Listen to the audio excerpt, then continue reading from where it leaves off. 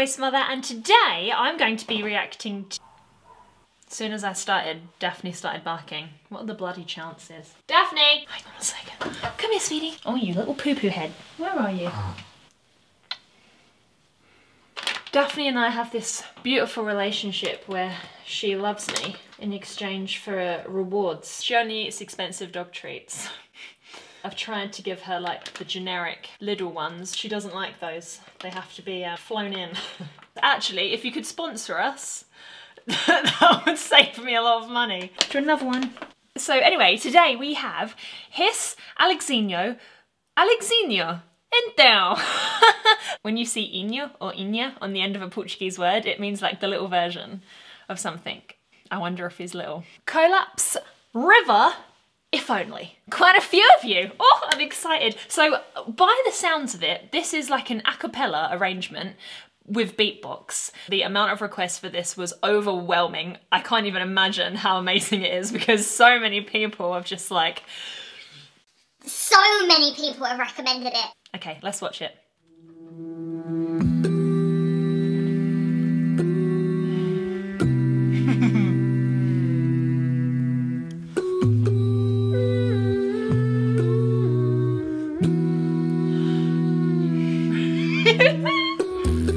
Life goes on, same old song. If only I had a plan. I'm a wrong road so long. Why is it so hard to find?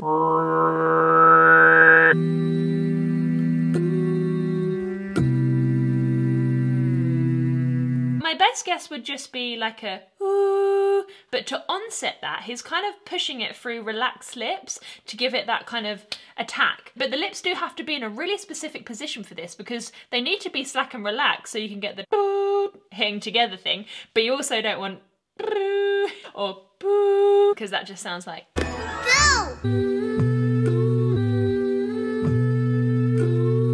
just like a normal vocal foldy hummy hum. I think it has a bit of a g onset as well, like a I was gonna say it's the guy with the dark jacket. I don't want to get their names wrong and I don't know which is which yet, so I wish they were wearing slightly more different clothing so I could identify them. The guy on the far left is actually a really good example of how hums can be really, really different because his is actually more far back and a little bit more nasal. Higher notes are generally suitable for this position unless you want them to sound really cutting and resonant. So an example being, which is kind of where he is. And this is kind of making them sound like one collective synth because all of these hums have slightly different qualities. How do you change the sound on this bloody thing? What they all have in common is they're very smooth. There's no weird stuff going on like vibrato, or they're all quite punchy on the onsets of the note.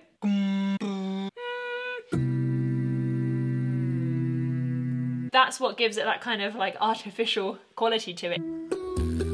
Life goes Strong lippos. Actually, they've all got very strong lippos. Very big ones as well. Can you beatbox if you have small lips? If you beatbox, let me know, because my lips are quite average. Maybe that's generous. So do I have enough? The tone of his singing voice has been very well considered in making this a musical piece. Life goes on, same old song. Because notice how the other musical components of this are sitting perfectly around that frequency, highlighting it in the middle. Doo, doo. Thing at the top, very light, and then Mr. Bassy McBuzz underneath. So the melody is fully surrounded by very complementary frequencies. This goes to show that adding more layers is not necessarily the answer to making a song sound full. You just need to make sure that the layers that you do have occupy different space sonically. All the components have some kind of effects on them. So there's things like compression to make all the sounds really full and balanced and chubby, and reverb to make them sound bigger and give it that kind of ethereal effect. Road so long, why is it so hard to find? Life goes on, same old song.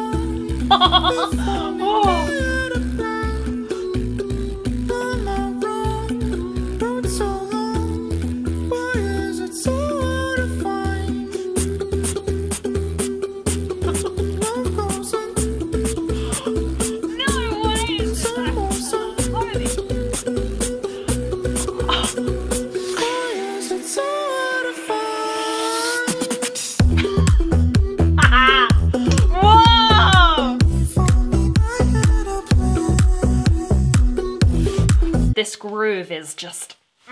So if this is the beat, these are called eighth notes or crotchets. We also have the 16th notes or quavers occupied all the time.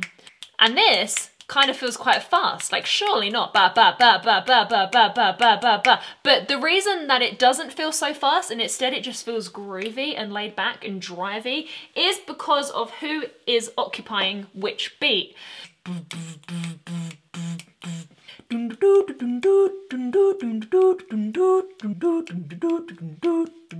And like, I think that's probably two vocalists doing that in some kind of arrangement, but it's so well done that you wouldn't be able to tell. It just sounds like one synth. Also notice that that drop comes in when you don't expect it.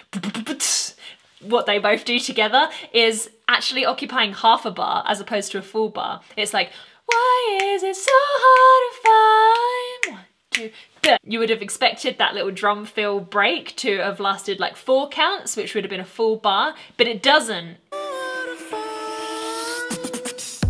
Whoa! It just kind of drops you in. If only I had a plan. It's lovely to hear that kind of breathy round tone that he was doing before when he was doing the ums and doos, translated now into performing lyrics, because it's so cool. He's kept his role, but it's morphed into like a lead melody role. They've allowed space for his voice to flip up the octave. That kind of broken syncopated rhythm has given his voice enough room so that it can safely, everything can nicely coexist. Not to mention that that syncopated driving rhythm is obviously helping the song build as well, which is probably the main function of it. The backing vocal is close to the lead, but it's not the same kind of effect because there's lots of life goes on in the lead melody and ooh in that supporting part, which gives it a completely different formant. There's so many little flicky lips in this section, I honestly don't know who's doing who.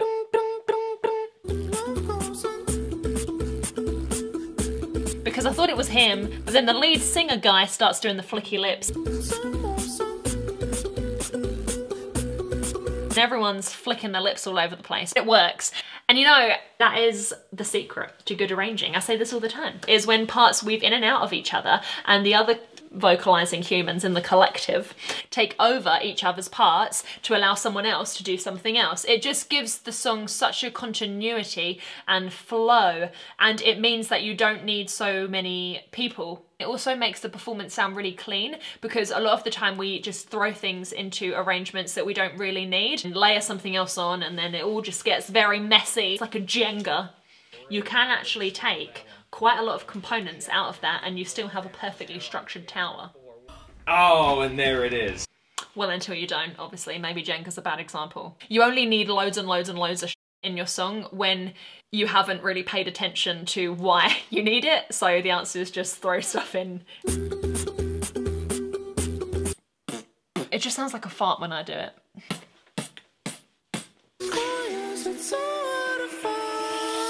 One must assume that he's recorded the little harmony. Why is it so hard to find? After.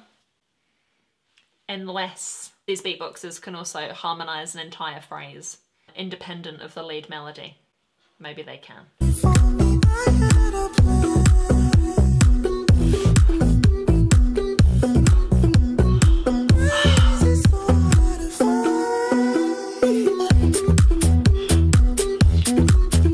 It's hard to work out what they're all doing.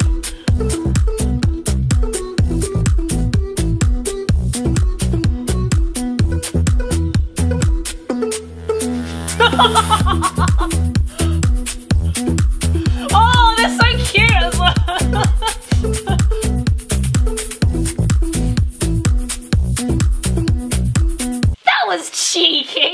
you do there?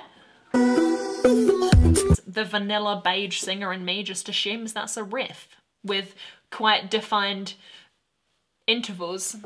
Ooh. I'm coming to learn these things never as they seem, so there's so much syncopation in this as well, which really makes this groove extra groovy. Actually, if you want the world's worst syncopation tutorial, I speak about it in, can I do this? Analysis of this a cappella song, funnily enough. I won't traumatize you with another one, just offbeats. But that's like super syncopated to the point where it's not in that division. It's like a, I don't know, is that like a 64? What beat is he touching there? But it's very hard to do something that syncopated because we're so drawn to the nearest, most normal beat. So yeah, really good rhythm. I bet these guys would all be brilliant drummers, but they don't need a drum kit because it's in here.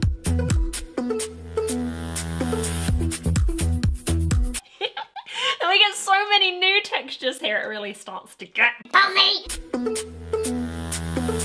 How on earth did you make it sound so intense? So my first guess would be compress the space, or have that as a foundation, and then just...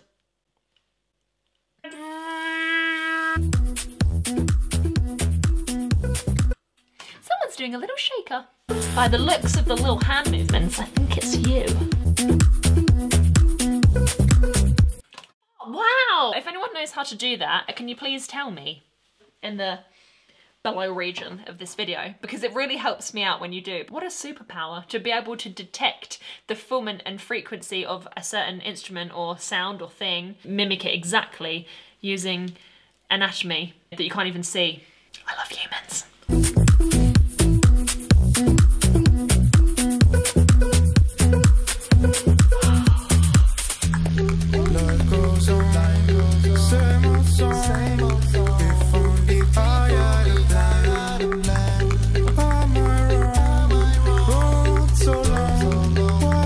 So hard to find.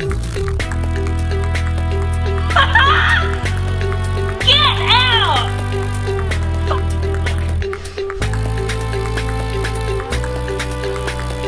Why is it so hard to find? How on earth? That's so cute. Looks like a little hamster.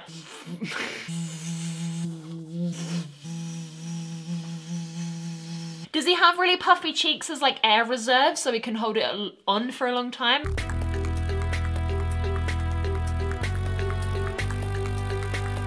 What's amazing is these are very similar notes to the other stuff that he was doing when he was sounding more like a regular old synth. We know he's now a trumpet. But these mouth shapes need to be so detailed to differentiate the same notes into two completely different instruments, and they do it so successfully. It's obviously got a bit of reverb in post-production, but that is a trumpet. You know it and I know it. The syncopation is just off the charts. It keeps you so on edge because you just don't know what little micro beat he's gonna hit with his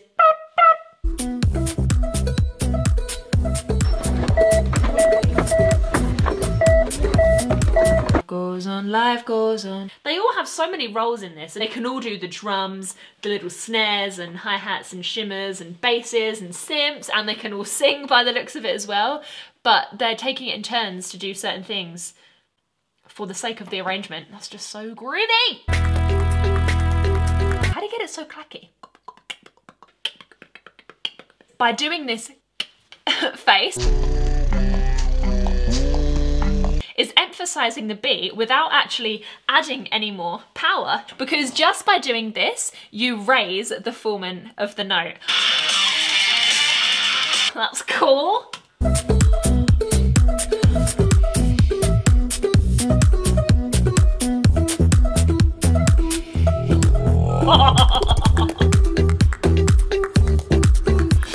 I feel so small.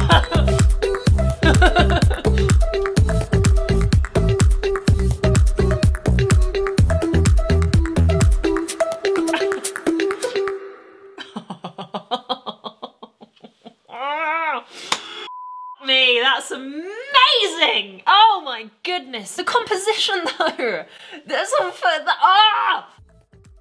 makes me feel so so tiny. It's both cute and intimidating. It's just like establishing that dominance at the end, you know? It's like, I know this knocked you over, so I'm gonna sing to you where you lie.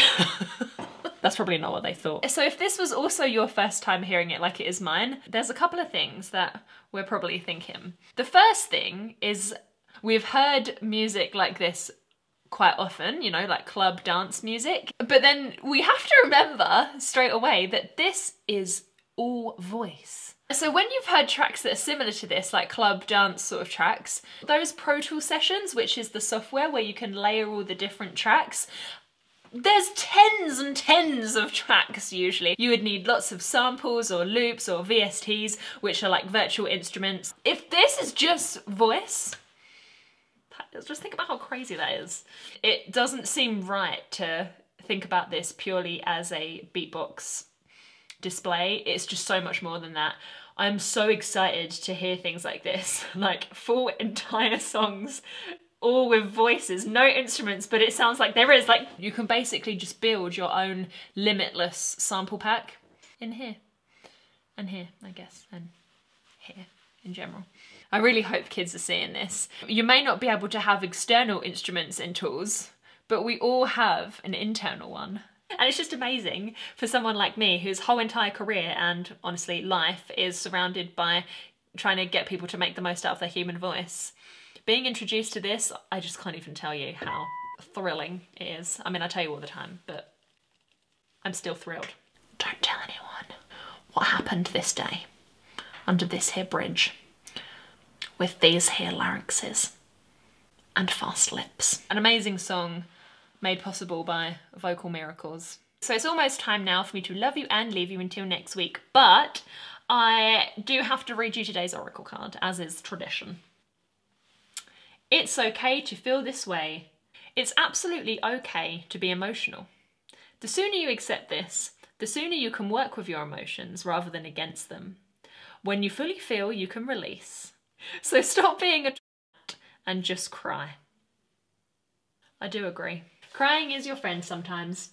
It happens a lot here on the channel. Thank you so much for watching this video today. I hope you enjoyed this as much as I enjoyed making it.